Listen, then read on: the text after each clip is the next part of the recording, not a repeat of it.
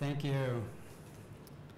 Let me make sure the mic is working. Everybody can hear in the back. Raise your hands. Yes. As one of the co-organizers of the conference, I also want to thank all of you for coming for all of this program today. And let me move on to the topic that I want to talk about, which is kind of a daring leap to take on this topic, the relationship between development stereotypes and xenophobia. Development stereotypes is something that we've been worried about in development for quite a long time, at least 20 years. There's been a lot of discussion about the problem of creating negative stereotypes about poor people. And negative stereotypes that are inaccurate, that are exaggerated, are of course already themselves xenophobic. Xenophobia simply means an irrational fear of foreigners. So if you create an image of a poor foreigner that is exaggerating the threat or other kinds of bad things that the foreigner might bring with them, that is already intrinsically xenophobic. So the concentration of this discussion will simply be on the creation of stereotypes. Now, I say a research agenda because this discussion and development has been, very, very illuminating, but is still not very rigorous. And I'm going to have to confess that's true of my talk today. That's really setting out, it's not going to be very rigorous because we don't have yet the research that we really need to have to take on some of the issues I want to talk about. And part of the purpose of this talk is try to inspire many of you in the audience or anyone who I can persuade to do more research on this in a more rigorous way so that we have more information. Now, fortunately, the literature in economics has started to talk about some very similar and related issues. First of all, we now have a great paper on stereotypes that just came out this year. That's in the first bullet point here, where there is a very simple definition of how a stereotype is created. It's based on a trait where a group is overrepresented, even if the incidence of the trait is very low. So one that we're going to talk about today is, the idea that sort of violence, the perpetration of violence on a global scale, maybe poor people are overrepresented. So we might have a stereotype of poor people as violent. But of course, the true incidence of violence among poor people is still a very small minority. Most poor people are not violent. So the stereotype is really kind of starting with the true fact that poor people are overrepresented among perpetrators of violence, and then jumping to the false generalization that poor people in general are violent. That's the creation of the stereotype. Now, the second dimension that's kind of emerged in the literature was kind of previewed a while ago by a really seminal paper by Ed Glazer called The Political Economy of Hatred. And then more recently, in the last bullet point on this slide, has been kind of taken up in a much broader context by economists, and kind of noting that beliefs like stereotypes can be manipulated for political purposes. They're so easy to create, as we're going to see, and then they can be manipulated for political agendas. And so one of the most obvious ones is that we're now seeing in the current political campaign is you can create negative images of foreigners, this is xenophobia, xenophobic stereotypes, and that is complementary to being opposed to migration policy. So it helps to sort of oppose kind of more open or more free migration policy to kind of perpetrate xenophobic stereotypes. Now, I want to tread very carefully here, and I don't want to create my own stereotype of those who are opposed to migration. Most people who are opposed to migration are not xenophobic. So I don't want to create that stereotype that they are. Of course they're not. It's very possible to be opposed to migration without being xenophobic. So the focus here is not really on migration, it's on xenophobia. Of course, it is true in the reverse probability that most xenophobes are opposed to migration. So at the very least, we want to respect anyone's genuine reasons for being opposed to migration, but an irrational fear of foreigners should not be one of those reasons. So the way this has been, and the other paper that's cited here that's going to be relevant is there's a paper by Chan and Yanagisawa that depicts politicians as even being able to manipulate the media, which sounds kind of conspiratorial, but it's not that hard to believe that the politicians, through kind of the supply of information, can actually have an effect on media reporting. Now, the middle third bullet point here is the most relevant one for development. There's long been an issue, as I said, of not awareness of stereotypes in development that has been very concerned about this. That goes under the heading of poverty porn. And let me just jump immediately to a very old statement of poverty porn that really was very influential in kind of raising this as an issue. This was a work by Alex DeWall in '97 called Famine Crimes. And since then, there's been really growing awareness of this problem of poverty porn, which is generally overstating the magnitude of disasters and portraying really extreme situations among poor people as typical. So Alex DeWall in his book gave the example that NGOs tend to make a habitual inflation of estimates of expected deaths. And he found in many sort of NGO brochures that he was studying this phrase, 1 million will be dead by Christmas. And so please give to avert, 1 million being dead by Christmas. He said this has been heard every year since 1968, the Biafra famine, and has never been remotely close to the truth. And then, of course, poverty porn is also about images. I'm showing you some pretty graphic photographs that have appeared in kind of aid-related literature. And of course, the idea here is very simple, that these photographs and these overestimates are helpful in kind of motivating rich people to give to causes involving poor people. And I don't want to overstate the negative of what's going on here. These are very well-intentioned efforts to get rich people to care about poor people, and that's a very good cause. So, this is not a black and white issue. It's a very tricky issue to handle. You want to be able to find a way to motivate rich people to care about poor people, yet at the same time, your well-intentioned effort to do that will unintentionally create excessively negative images about poor people. And then, of course, that affects xenophobia, and then that may in turn affect migration. So what happens in development is not staying in development, may spill over into the migration area, and that's why this talk is in this conference today. So let me give you an example of a modern day kind of overstatement of the magnitude of disasters. So, a lot of emphasis in the development world today is on conflict, so we want to know how prevalent is conflict. So here's a World Bank estimate of how many people in the world are affected by conflict.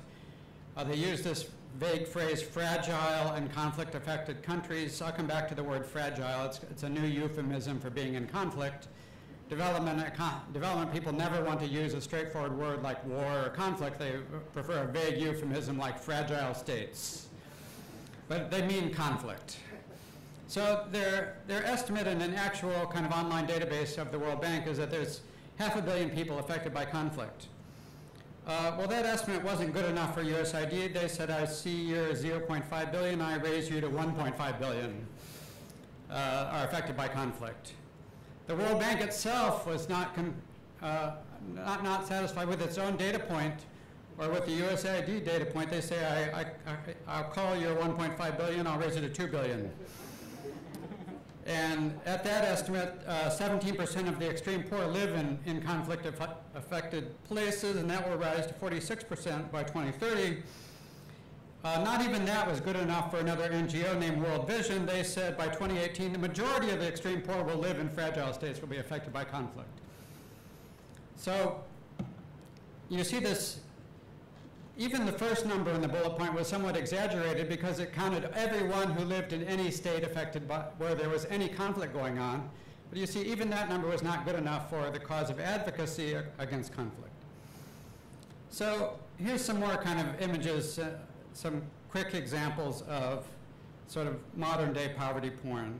The World Bank was actually moved to apologize to Ghanaians for a display that depicted sort of half-naked women breastfeeding their kids, portraying Ghana as a country full of hungry and miserable people. And this is interesting because at the anecdotal level, it also lets us know that one people who really don't like poverty porn about Africa is Africans. And we're going to see there's been that's another reason to be concerned about this. Here's a recent video by Save the Children on the Syria Crisis, this is actually not a real-life video of conflict. It was a staged video of portraying a British girl with a scary-looking gunman in the background about to shoot someone. And this was enormously successful. There were two different videos that did this, and the first one got 55 million views on YouTube. The second one is already up to 2 million views. So there's also the agenda, the political agenda, that the emphasis on conflict in both development, that's going on in development today, is partly motivated by the alliance of development efforts with the war on terror. Development is getting a lot more money from being allied with the war on terror, and so that's another reason why conflict is being so emphasized. And so again, the World Vision is really buying into this agenda. You know, they say that we want to work in these sort of fragile states that are, again, as a euphemism for just where there's conflict. And they have good motivations for doing this. They show a kind of picture. One of the aspects of poverty porn is that it's always showing pictures of little children. Little children are very overrepresented in NGO brochures. And, you know, of course, another reason why maybe this issue is not yet taken as seriously as it deserves to be is a lot of the discussion is about pictures and videos. But of course, it would be possible to get this more serious and do research on this. We could digitize the contents of pictures and videos and kind of test some of the things that I'm talking about today. Now, the 17% figure in this graph is there may be a political motivation for World Vision so emphasizing conflict so much. They get 17% of their budget from the US government that wants them to work on conflict because they want to work on the war on terror. So let's just go back to sort of Bayes' theorem to, again, get it really concrete. The first sentence here is stating in words the Bayes' theorem, which is relating the probability that most violent people are poor, which could be true, to the other probability on the left-hand side that most poor people are violent, which is false. So the reason that the two are so different from each other is because the probability of violence, the second term, is of course very low in general in the world. And so that is what creates the stereotype that once you believe that most violent people are poor, you start believing most poor people are violent. So here's some examples from some development advocates. This is like Bob Geldof in 2007 saying, you know, Africa is just taken over completely by war, famine, plague, and death. This was another viral video on the horrible warlord Joseph Kony that got over 100 million views in 2012. The only problem with this video is the war that Joseph Kony had started was already over in northern Uganda, and Joseph Kony was 1,000 miles away from northern Uganda when this video is released. And then to show you that it does affect kind of serious development economists, here's a statement by Paul Collier, who's a very serious development economist. Africa coexists with the 21st century, but the reality is the 14th century civil war, plague, ignorance. Now again, I'm confessing to you this is not completely rigorous, but this sounds to me like a stereotype about Africa. You're welcome to disagree in the Q&A session. What's the true picture of how violent Africa is? This is the number of war deaths, and this is also relevant to all those conflict estimates that I showed earlier. The number of actual war deaths from war and terrorism per 100,000 population, it reached a brief peak in '99 when there were a couple of wars going on. And since then, it's hovered at a stable figure of around 3 deaths per 100,000 population. So it's not exactly like most Africans are caught up in violent conflict. The deaths worldwide from all war, terrorism, and violence are a little over 100,000. The implied death rate, even in the most conflict-afflicted areas, is about 6 per 100,000. So even in those fragile states that the World Bank was concentrating on, even in those states, your probability of actually dying in a war is a lot lower than most people think. Again, that's creating an excessive stereotype about how much poor people are themselves either victims or perpetrators of violence. By comparison, the death rate from just driving around New York City is more than twice the probability of dying in a war in a conflict area. So the media is also getting sort of caught up in this. I need to speed up here, so let me quickly jump over this. The New York Times wrote an article about the migration crisis in which they they seem to give some kind of remarkably stereotypical images. Large areas of sub-Saharan Africa are becoming uninhabitable. That's just ridiculously wild generalizations. Another quote was, "The whole global south is on the move." So what's the actual number of refugees? So again, the antidote to stereotypes is just over and over again, as serious economists, we can just go to the real data. What's the real data? So sub-Saharan Africa, the percent of the population that are refugees has been going down, is now about 0.5%, which is also true of the world as a whole. There is, of course, a larger refugee problem in the Middle East and North Africa, but it's been around for a long time. It's not new. There's always been a lot of refugees in the Middle East and North Africa, and it's still only about 2.5% of the population. So how does this translate into immigration stereotypes? Now, Paul Collier has sort of helpfully kind of offered himself as a great example. So sorry, I don't mean to be mean to Paul Collier. He does a lot of good work in development economics. He's written a lot of good academic articles, but I'm going to be mean to him anyway, because I have an agenda. So he wrote this book that George Borhaus quoted after writing the first book about creating an Africa picture of its being in the 14th century. He helpfully wrote another book about immigration stereotypes, in which he said, well, Jamaican murder rates are 50 times higher than in Britain's, and then made this kind of stereotypical generalization that guns are normal, Jamaican immigrants bring them with them. What is the actual murder rate that he's talking about in Jamaica? It's 0.00045 of the population. So the idea that most Jamaicans are violent or most Jamaican immigrants are violent, again, it's just not, way out of touch with reality. I'll skip over the Nigerian stereotype for lack of time. Here's a more positive stereotype, or it's actually not a stereotype, this is real data. 49% of African immigrants to the US are college educated, which is higher than any other ethnic group in the whole sample. And terrorism is also, it's of course an enormously politically explosive issue, but the actual death counts is a lot less than you think. It's, for the world as a whole, it's 2 deaths per million population. And you think, oh, but most of that isn't most of that in the US and Western Europe where it creates political havoc? Well, actually, the pie chart of all deaths from global terrorism worldwide, I mean, of course, anyone who does die in a terrorist attack, or any of their families or relatives, of course, they deserve enormous amounts of sympathy and compassion, but we should also not overstate the problem for reasons of a political agenda. Most terrorist deaths the vast, vast majority of terrorist deaths are not happening in Western Europe or the US. We should be showing a lot more sympathy to other places that are suffering much worse terrorism problems. So who are the terrorists? Well, I'm going to skip over this mostly. This is this sort of really super hot topic. So I'm going to give you the sort of obvious education, which I'm sure you already know, that there could be a high probability that most terrorists are Muslim. This seems to be confirmed by the most recent data. But it's certainly not true that most Muslims are terrorists. The probability is, again, only something like 0.00035.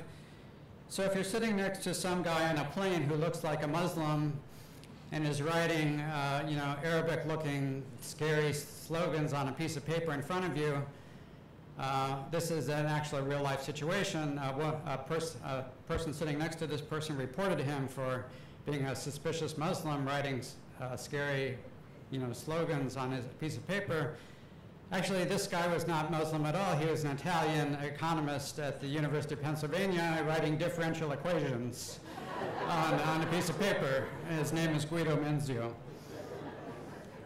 So I'll skip over this because we're almost out of time. Yes, 1 minute left. So I'll finish with kind of well, I do want to show you one other sort of counter stereotypical image. The other thing that keeps changing over time is who are the terrorists. So in the 70s, it was the IRA were the terrorists. In the 1980s, it was Latin American terrorists like the Shining Path, the Nicaraguan Contras that we ourselves were supporting in the U.S. And it's only been recently that most of the terrorist deaths have been associated with Muslim fundamentalist groups. So now I have very little time left, so I'm just going to give you a kind of a somewhat lighter finish to this, a dueling tale of 2 songs. So the first song is a song that came out in 1984, Do They Know It's Christmas, featuring Bono, Sting, and Paul McCartney. It was meant at first to deal with the Ethiopia famine, but it was released again in 1989, 2004, and 2014. They somehow thought the 30th anniversary of this song was worth commemorating. Here's the album cover of the song that shows the stereotypical image of, emaciated children in Africa being tormented by flies, a really awful, extreme image. And the lyrics about Africa where nothing ever grows, no rain or rivers flow. I hope you know enough about Africa to know that actually there is rain in Africa. There are rivers in Africa. So this seems to be an extreme case of really exaggerating the scale of the problem. And last of all, do they know it's Christmas time at all? This was about Ethiopia. The majority of Ethiopian Orthodox Christians, they do actually know when it's Christmas. That hadn't previously been thought to be a big development issue, that people didn't know when it was Christmas. So, still in 2014, the lyrics are just as bad. There's a world outside your window, and it's a world of dread and fear, a song of hope where there's no hope tonight. And Bono still doesn't know that they know it's Christmas. So the rejoinder to this was wonderful. A group of African musicians did a parody video of aid from Africa to Norway to deal with freezing children in Norway. In Norway, kids are freezing, a very stereotypical image of Norway, that all the children are freezing. And now it's Africa for Norway. We have to help the freezing children in Norway. That's the best rebuttal ever of poverty porn and extreme stereotypes. So to finish up, the kind of first hypothesis here is that development advocacy does have an incentive to exaggerate negative images of poor people, which create stereotypes that are intrinsically xenophobic. And the second hypothesis is that what happens in development doesn't stay in development. It can be affecting migration debates also.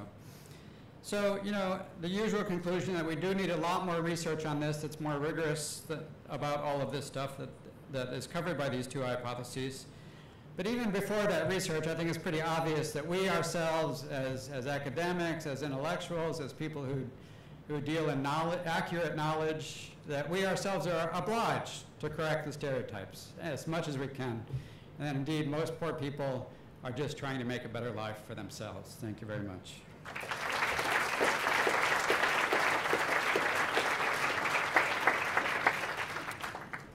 Okay, I ran a little bit over, so we're going to have to have a little bit shorter Q&A. So, but please, go ahead. If you have a question, just come to the microphone. Yes. If you want to make it faster, if anyone else has a question, just come to a microphone, then I'll call on you quickly. Hi. Yes, please go ahead. I'm a student who's interested in how media and representations animate and impress the sanitary response.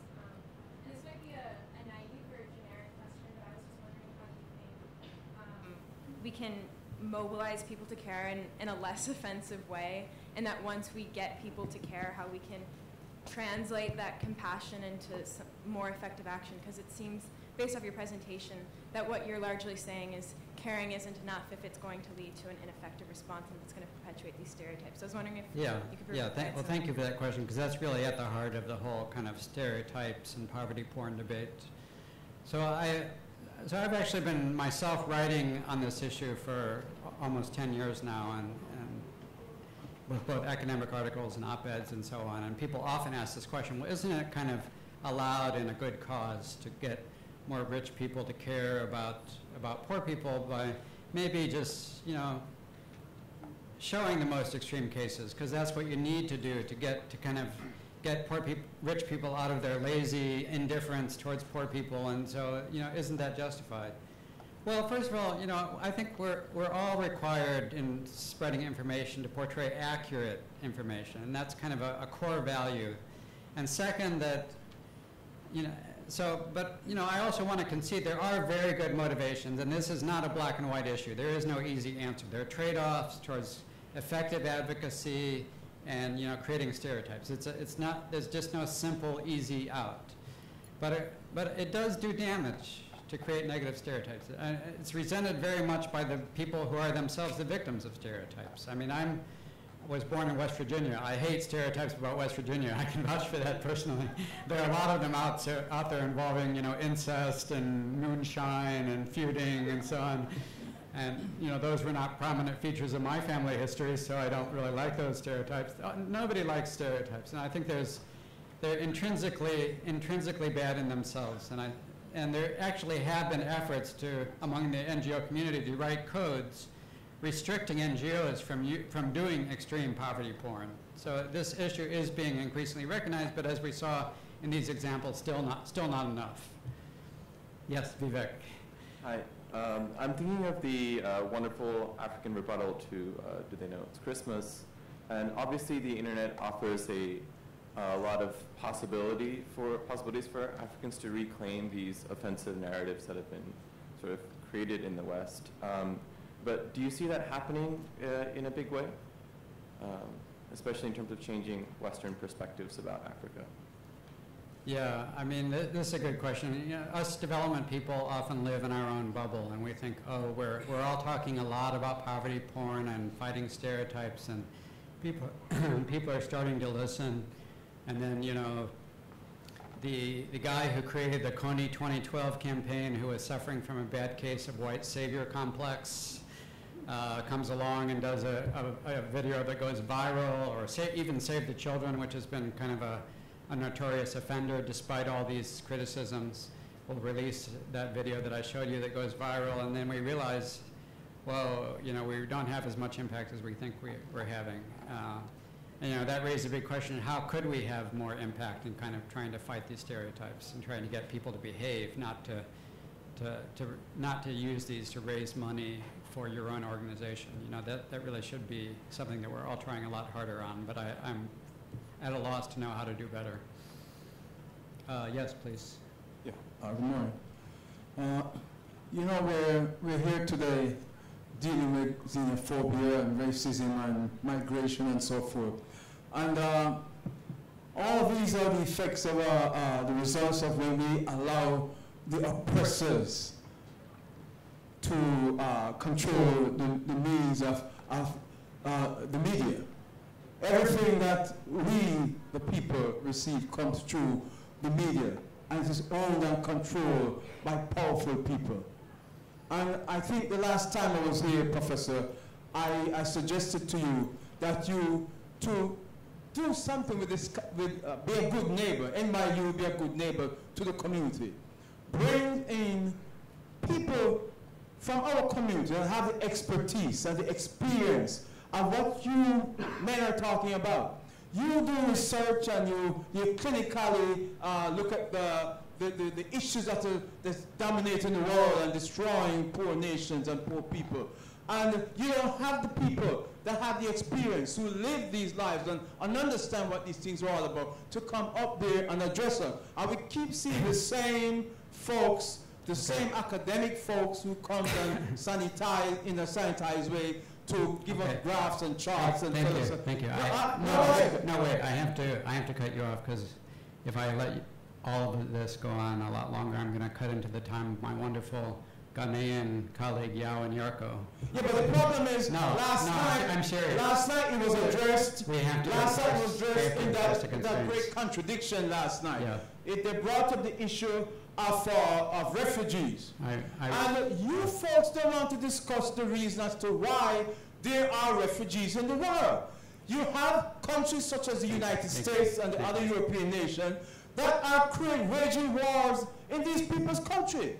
You have a regime change, you do no manner of evil, and you're displacing millions of people throughout the world. And you're not addressing these issues. People don't want to leave from one country to go to the next, and the US. They want to stay in their own country and to be able to reap the benefits of what the country produces. Let me answer. Okay. Okay. So I actually agree with a lot of what you're saying. I think another problem is that we're very naive about the political power behind the development, the development efforts. And I didn't have time to discuss this, but I mentioned the alliance between the war on terror and the development agenda.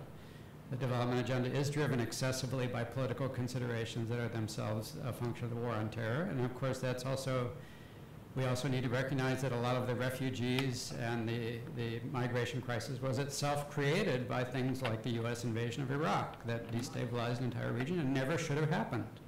So yes, I agree with you on that. So let's. But still they No, continue okay, to do okay, you've had the enough. work. The next person has the last question. But thank you for your comment. I appreciate it. Thank you very much. Thank you very much. Yep. My main concern is how does one deal with the negative rhetoric against Muslims, this negative rhetoric of Islamophobic. I've heard rhetoric like the Islamization of Germany because of the large refugee flow into Germany. This rhetoric really is not helpful for young Muslim youth and children all over the world. How do we counter this negative rhetoric against Muslims, against Islam itself? Whenever there's a terrorist attack anywhere in the world, the first thing people automatically assume there must be an Islamic connection. That's not true. How do we counter this negative rhetoric, namely Islamophobia? Thank you. Yeah, well, thank you for that question. And this has to be the last question because we need to move on to Yao's presentation. But you know, it's frustrating how hard it is to combat. You know, what we can do as academics and public intellectuals and advocates is just continually reiterate again and again accurate information. You know, when you know, a very prominent voice is saying Africa is emptying out and you know, showing a map of Europe with arrows pointing towards it as if it's a military invasion coming from Africa, you know, show the statistic that, you know, the percent of refugees in Africa is 0.5% of the population. And even that is an exaggeration because a lot of them have been in the same refugee camps for a long time and are not trying or intending to move to Europe. So, you know, the portrayal, and even more on Muslims, of course. And the most important thing, I think, you know, the real problem there is not whether the perpetrators of terrorist attacks are Muslim, you know, because of course sometimes they are. The problem then is jumping from that to the, you know, the false inverse probability that you think most Muslims are therefore terrorists. And that's just, you know, wildly untrue when you realize even if all the terrorists were Muslim, the fact that terrorism itself is so rare a phenomenon in the general population that there's, you know, and so the orders of magnitude is, you know, there's a few tens of thousands of terrorists that belong to these various organizations like ISIS and Al-Qaeda and Al-Shabaab, and there's 1.6 billion Muslims in the world. So that's, you know, this is the scale of the problem, and you report over and over again the accurate information on the way things work. Of course, we know that this talk itself stressed that these images are put out there for political agendas, and that's what we're fighting against. But let's keep fighting.